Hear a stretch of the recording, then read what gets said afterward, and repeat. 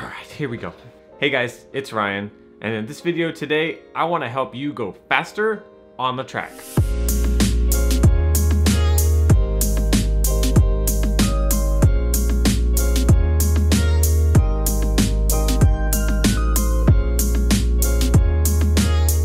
Before you can go faster on the track, we got to do a few things off of the track. So let's look at those things first. So we may be racing toy cars, but these things are really sensitive when it comes to the way that we set them up. We all know that they respond differently to different setups. So what I want to do is help you go through the car and get it set up properly before we go on the track. Okay, so the first thing that we're going to do is we're going to work on the suspension. Go ahead and take all of the shock bodies off of the car.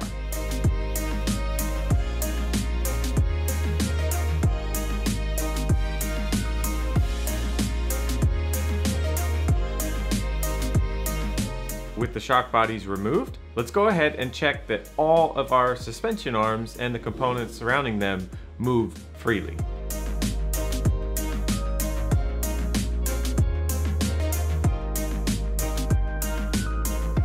If they do, you're in good shape.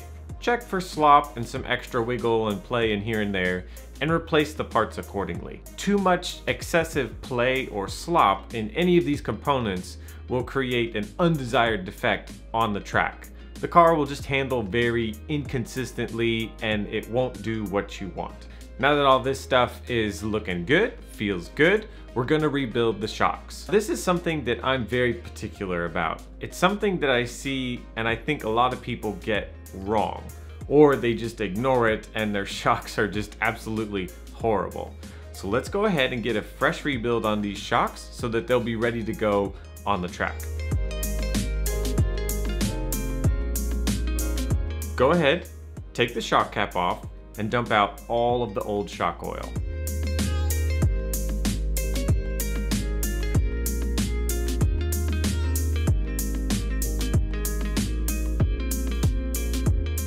I usually like to let my shocks sit for just a second before I do anything else, just so that all of the old oil can drip out of the shock body. Now, if you don't know what sort of shock oil we're gonna put back in, pistons, stroke length, all of these other things as far as a setup is concerned, I recommend checking out the site that I've linked in the description box that gives tons of setups for most of the RC cars out there. So go ahead, find the one that is yours and a setup that you know is going to work at the track you're gonna be racing at, and build it accordingly. Okay, so now that we know what we're going to be putting into the shock and how we're gonna set it up, let's move on. Before I put any shock oil into them, I like to check that my stroke length is going to be the appropriate length. This is just the measurement of the shock shaft when it reaches its full extension. Grab something that you can use to measure in millimeters and measure the length of the shock shaft at its full extension.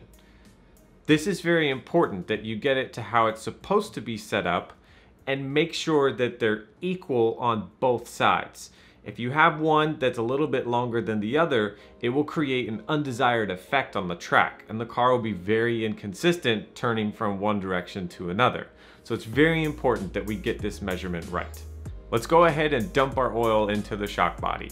Carefully hold the shock body, pour it in, and now it's very important to move the shock shaft up and down just a little bit so that all the air bubbles that are underneath the piston can escape. Once you do that, you'll see a lot of tiny little air bubbles in there. Give it a few minutes and let most of that air get out. If you can, let all of it get out. Once you've let the shock body sit for just a moment and let most of that air get out, we're going to put the shock cap on the top of the shock body. Now I know that a lot of different cars have a different way of doing this, but if yours is like mine, there's usually a little screw on the top of the shock body that will allow us to bleed the shock body properly. So go ahead and remove that screw from the shock cap. Carefully thread the shock cap back on top of the shock body and make sure that it is nice and tight.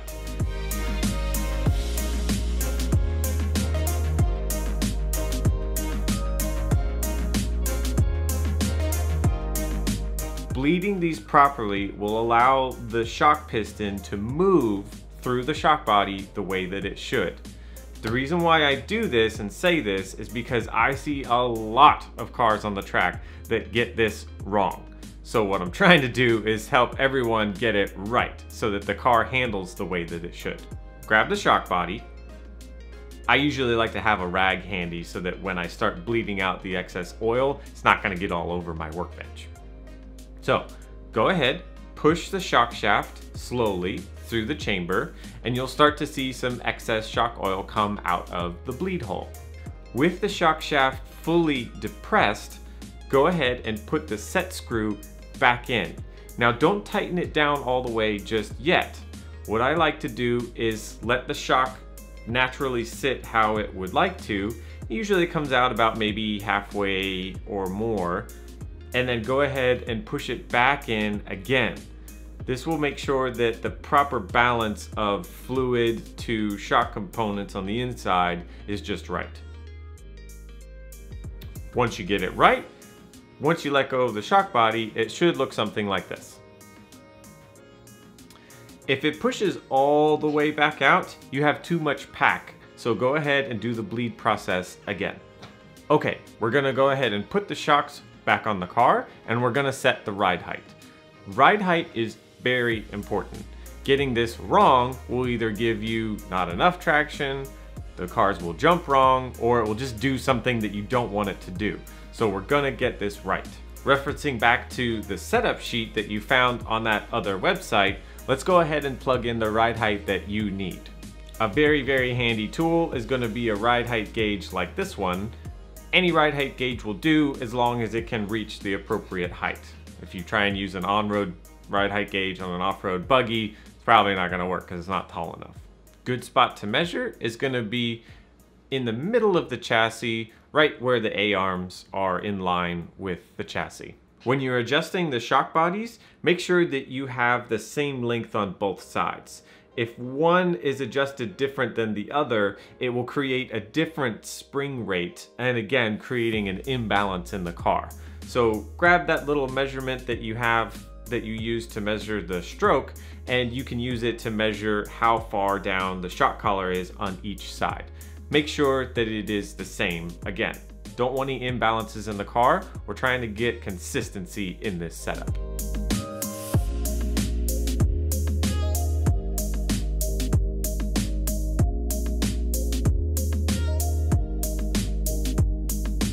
Last part of the car setup that we're going to make adjustments to. If you don't have one of these, this is a camber gauge. What we're gonna do is we're gonna use it to make sure that the angle of the tires are where we want them to be. Most setups are right around -1 camber on front and rear setups. Sometimes they're different. Again, reference that setup sheet that you have in front of you and go ahead and plug in the angle that is appropriate. Now it helps if all your turnbuckles are pointed in the right direction. If you notice, the threads go a certain way when you put them on the car. A lot of them have the little ring on them. What I like to do on my car is have them all aligned in the same way so that when I'm doing a forward or a backward adjustment, it's gonna do the same thing on all of them. It's kind of a pain in the butt if they're all mixed up. Again, super important to get this right on all sides of the car, left and right, because if you don't and you have, you know, something like 2 on one side and 0 on the other, the car is gonna do something weird when you go in one direction versus the other.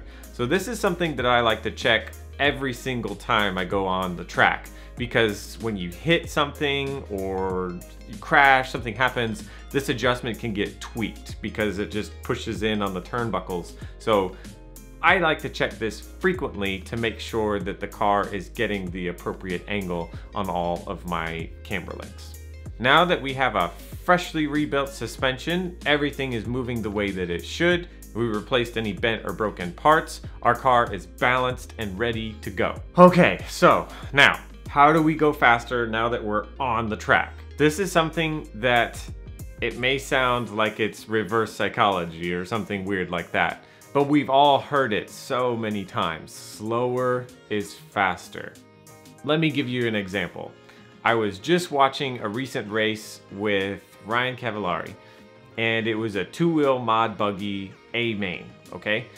and he was out on the track, he's ripping it, he was in the lead, and there was this one section of track where there was this massive triple. A lot of the guys were not really making it, and these are the top tier drivers out there right now. I remember he didn't have that much of a lead on the guy behind him, and he went through the corner that was right before the massive triple, and I noticed that he didn't really come out of it clean. The car was a little bit squirrely. And so what did he do? He checked up and he double singled. Ryan Cavallari, world champion driver, just went slower. Why? Because he knew that it was more important to keep moving forward, to not crash, to not risk it. He needed to just keep going on in the race, because if he crashed, he would lose all kinds of time. So what am I saying? A lot of times I see guys that are in like the C main, the B main, they're out there having fun, but then they get frustrated because they know that their lap times, if they were consistent enough, they might actually be fast enough to be in the A main, but they're not. Why? It's because they make too risky of decisions on the track. So, what's my point? Slower is faster. Know when and where you should push the issue. Most times, it's going to be better if you just take the safe route and not crash, not get pissed off at a turn marshal and that sort of thing, and just finish the race. I mean, worst case scenario, you go for something that you can't really make, and then you brake, and you're out of the race. Second tip on the track. Anytime that somebody is faster than you, comes up on you and they pass you, do your absolute best to follow them. Try your absolute best to just copy the racing line that they're doing right in front of you. A lot of times you'll learn something. You'll see how they're clearing a double from the inside line, or they're getting through a rhythm section and they're doing it way faster than you because they're hitting it in a different sequence, or something along those lines. It's something that I do all the time. When somebody faster than me passes me, they're doing something I'm not doing, so I'm gonna copy it and I'm gonna see if I can use it myself. The last tip that I have for you guys for on the track, it's something that my dad used to tell me all the time. Right before my race would start, he would tell me, race your race. Focus on your car. There's a lot of stuff that goes on up there on the driver's stand. People yelling at each other, people yelling at turn marshals, just a lot of commotion that it really has nothing to do with you and your race, what you're doing.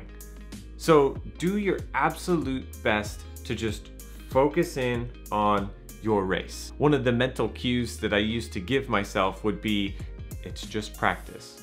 So right before that main tone goes off and you're about to go into 5 minutes of chaos or stress, just try and speak to yourself over and over again. If you get too worked up, it's just practice. It's just practice.